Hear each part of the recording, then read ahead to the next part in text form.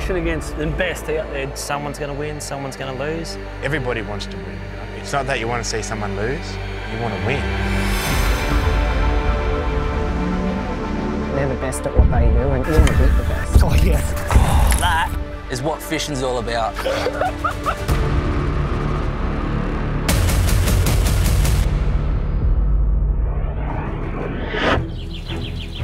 Round two, we were sort of pretty excited today. We knew we still had to do well. There's only 1 point in it at the moment, so we had to get the job done. We got some really bad luck yesterday, but yeah, it turned into good luck. That's a bit of a shock, to be brutally honest. The difference today, going into it, we've got that little bit of confidence now. We've had our settling process. So now we'll just go out there and fish and enjoy it. I didn't really feel pressure yesterday, but I did a little bit, you know, because we did have a tough day yesterday. Oh, he's gone. We had a good sleep, we got cracked. So, should be good. You ready? Say when. When?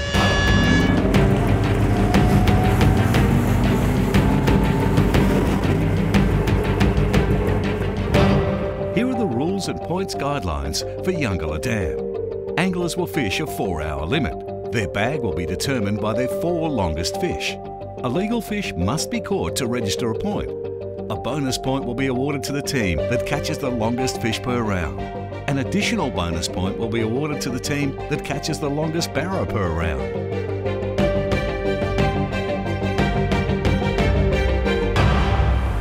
So this morning we head off.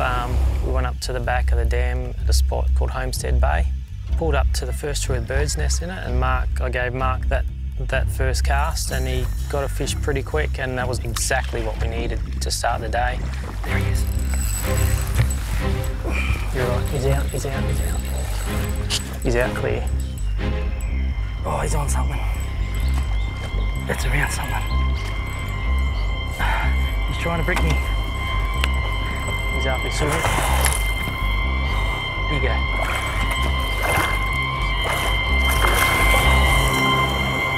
Oh, that's the one we needed. That was our game plan, was to definitely go and get the big fish first. Okay. Getting that big fish locked in, we feel a lot more comfortable now, so yeah, it was good. Still all smiles, mate. Still an amazing experience. Yesterday I was nervous. Yesterday I definitely mixed emotions due to being the first session of my AFC debut. Let's do it, bro. This morning I was more focused on getting to the spot because I definitely anticipated a quick bite. I don't know if Dean's noticed the last 2 days, always let him have the first cast. He's a veteran, I let him go in there. And I trust my gut, and this morning I knew Dean was going to be on this morning. It was no surprise to me when he clicked his bar alarm over and went, yep, he was on. Come on the wrong side of a tree, quick, drive me. Yep, got it. First cast, I pictured where I wanted to put it. There's a nice white tree covered in shag stuff, and I didn't notice a little offshoot branch. Just as it's flying through the air, I just saw the branch and I'm like, oh no. Clicked it into gear, lure fell on the back side of the branch, and it's on. Start the outboard. As we drove the boat in there, we hit a tree and we're stuck on the tree. Go, go, go, go. I'm screaming at him. So he starts the outboard and guns it and we go up over this log. Right up, turn it off. Once we got over the tree, we turned the outboard off and then we took charge on the Alecki. In the meantime, my left hand's calm, but my whole brain and everything's like, we've got to get over there. I can see this thing just rolling around on the top. Take me a look over there. Whoa, whoa, whoa, whoa. Straight to the tree, straight to the tree. Once we got to the fish, I still didn't know how he was going to do it. I was eager to watch. And just the way he manoeuvred the line, he knew which way the fish had gone in the snag. Wait, stop driving. He then reversed that fish, didn't go too hard on it, got the fish out, got it to the net, and it was our big fish straight up in the first minute. There's Wayne coming. Oh, he ate that thing. It's a beast. Jeez, he choked it. That was hectic. Oh, man. Well, right now I'd say that was a rookie mistake. I was going to say. And I did it. He made a bit of a joke about it. He said, yeah, I'm a bit of a rookie this morning. But it looked like a bit of a rookie move, but it was actually really advanced angling. Like, it was pretty impressive, to be honest. Myself in that situation, I probably would have panicked. However, he was just cool, calm, collected. He knew what had to happen. So one bloke's going to lose the fish, and Dean Silvester's going to get the fish. Oh, number one. Well excited, yes, this is going to be good. I literally picked it up, clicked in the gear, cast out, can counter to 3 and nearly exactly the same thing but in clear water. So I was on again. Yep. Clunk straight on again. I went, oh, righto. I cranked mine in, got it out the way, straight back on the net. You happy with the bogies? Yep. So Liam grabbed the net. He said, "You right with the boat position?" I said, no, we're cool this time. Good work, mate. You could tell he was so in tune this morning. He was very focused. He's such a fierce competitor. He didn't like coming off second best, as neither did I yesterday, and rightly so. Nice. Oh, fell off. Fossil, you keep fishing. Yeah, this has all happened so quick, and that's why I wanted to take charge of the fish, because I know how efficient he is. He gets the fish in and he's straight back into those casts. He's very good at time management and efficiency. So Off he goes. literally, as I'm measuring the fish, getting the clipboard to write it down, yep, clunk, he's on again. As soon as he hit the water, I clicked in the gear and I'm like, uh-oh. You see this big black thing just start writhing around on the top and I'm like, oh my God. No, it certainly didn't stop there. Obviously, it looks like it's a one-man team at the moment, but when a bloke's that in tune with the system, you don't want to get in the way because it's going to jeopardise a team event. Sorry, mate.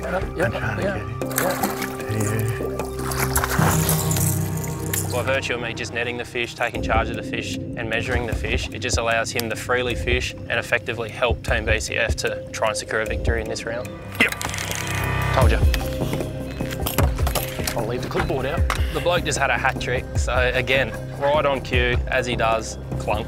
Yep, he knew it too. We were pretty pumped this morning. It was really good energy. This is exactly how I wanted the morning to roll. You know, it's any tournament, that's a dream start. It doesn't matter about the size. You want the day to build with confidence that you're doing the right thing in the right area. It's a better fish. Oh, look at how fat it is. Yeah. It's not long.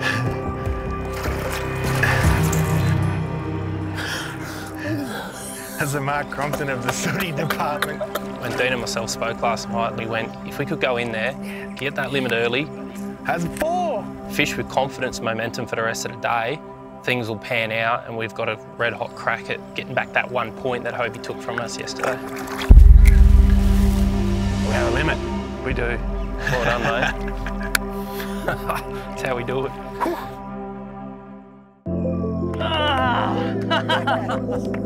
The win was, there was a massive feeling of satisfaction. Unbelievable, man. Unbelievable. I felt like we got to the level of everything that I've always fished tournaments for. We proved to ourselves that we were able to do it and mix it with the best and beat them.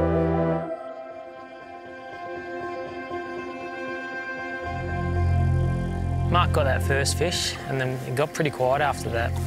We went up to another spot, Mark threw this lure in and busted him off pretty quick. Pretty much just roasted me straight away. It just annihilated me. I was running too light. From that bay, we went up the river a little bit and I think we might have lost a couple in the meantime again. I think Steve busted one off as well. There's no worse feeling. You know you need to catch your bag limit of fish, and if you're losing them, it hurts. That's not very nice.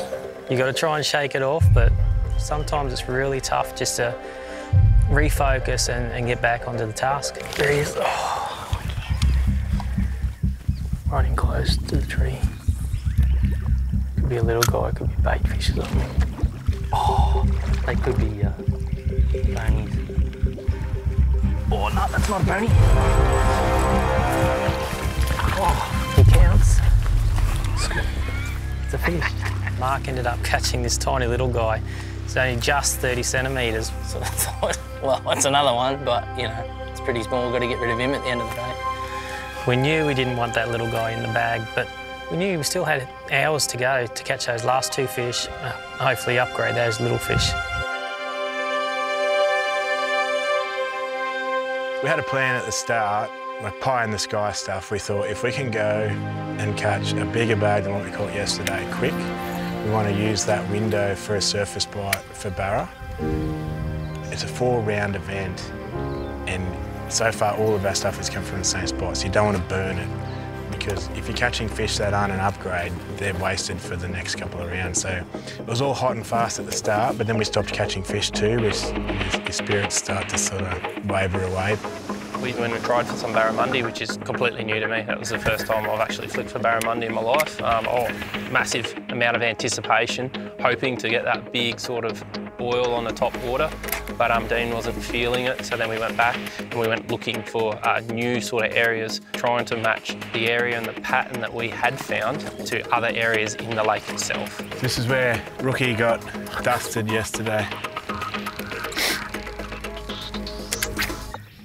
So he's come back for revenge. It wasn't too much of a hit to us that we didn't get the barra bite, because we still had plenty of time to try and get the bigger sooty. So we went to a spot that we did find sooties yesterday, got the gulp in, hop, and then it went crunch. Yep.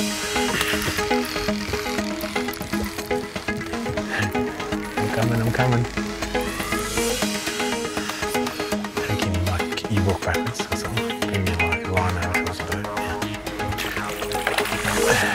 That's it up there, hopefully. Yeah, it's long. Getting it in felt really good. Finally contributed to the bag, and that got that average above the 40 mark, which is exactly what we're after. Face to face with the sooty, he didn't get me today. How do you feel? 100% he's got this time. We let him go. Beautiful thing, look, he's puffed. He took on the rookie and he lost.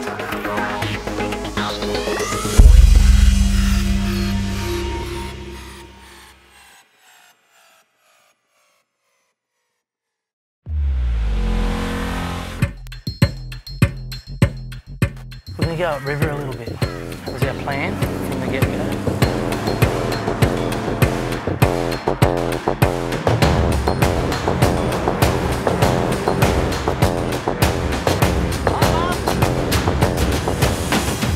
Yeah, we definitely decided today we're going to run and gun a bit more. So running and gunning, obviously you're peppering your spots, hitting them hard, fast, and then moving on to the next one relatively quick so you can really capitalise on your time.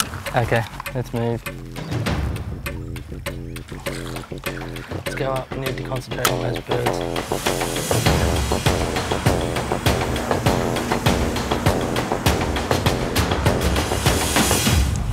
We basically went around to the eastern side, and as soon as we found those birds, we knew we were in a good zone. Yep.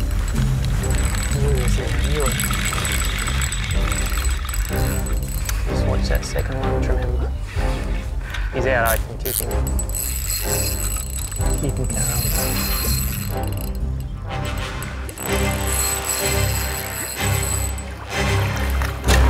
The circle work. Little one.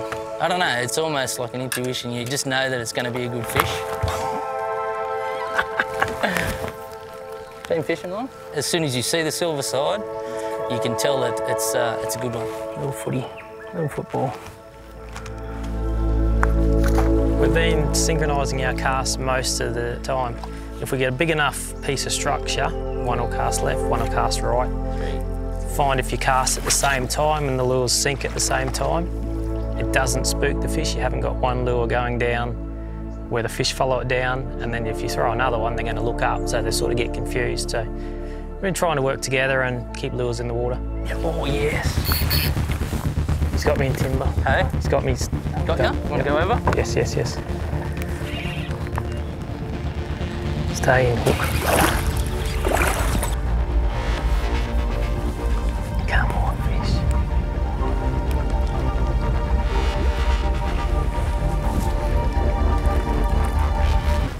Bugger. It's all right. Chill. Damn it. That was good fish too. Probably just should have opened the bail arm on him. There he goes.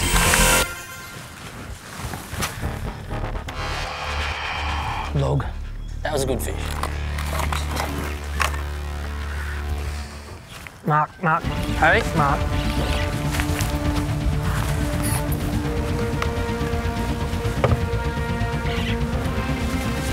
Timber everywhere down there.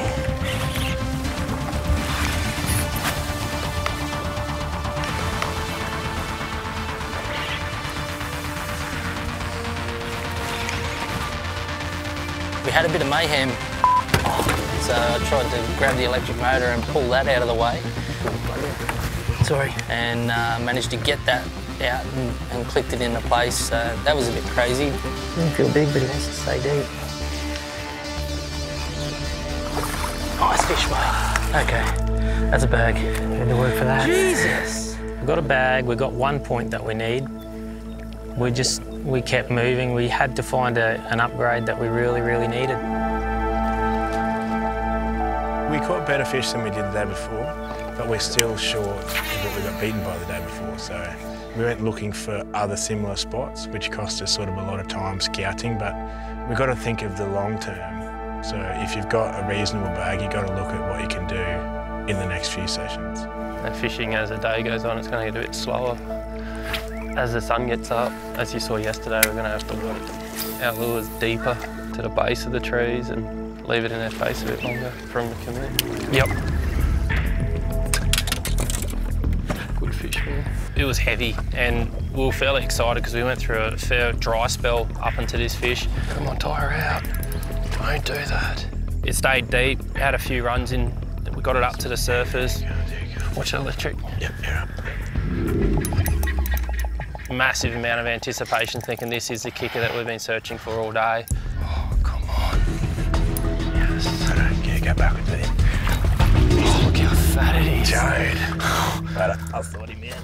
This fish was just about as wide as it was long. It was the fattest fish I've ever seen. And it's just unfortunate that he missed the tall gene in his family because he was so thick.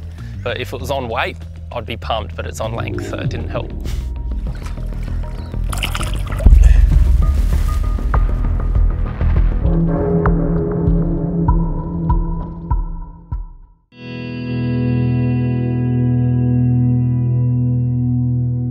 I'm not sure why it was where we just hit a quiet patch, nothing happened for a couple of hours. I don't know if it was the sun that came up. The temperature definitely got hot and still. We just moved from zone to zone. We went back to the homestead spot, we went back upriver, went back to where we kept losing fish. Still nothing. Things got quiet. Just tried keeping each other confident, making sure we got those casts in the right spot were important. Yeah. And then worry about whether we're getting the bites or not. I might get the net. Get the net! It was a good feeling just to get an upgrade and think, you know, all right, sweet. There we go. It definitely upgraded that little one. There's only a 4 centimetre upgrade. It's not much, but every centimetre counts, I've always told myself.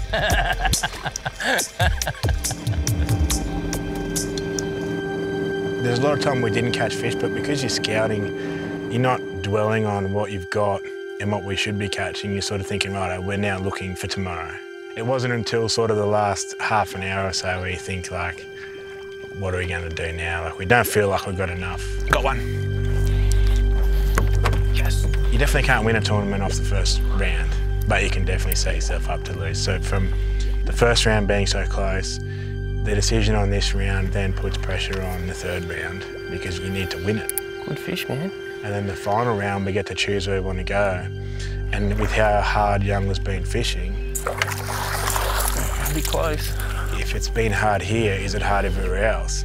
And is it more consistent to just stay here and grind out what we know, or should we just go and shoot for the fences and catch barramundi? But if you're close, then you've got to make a smart decision and probably chase sooties.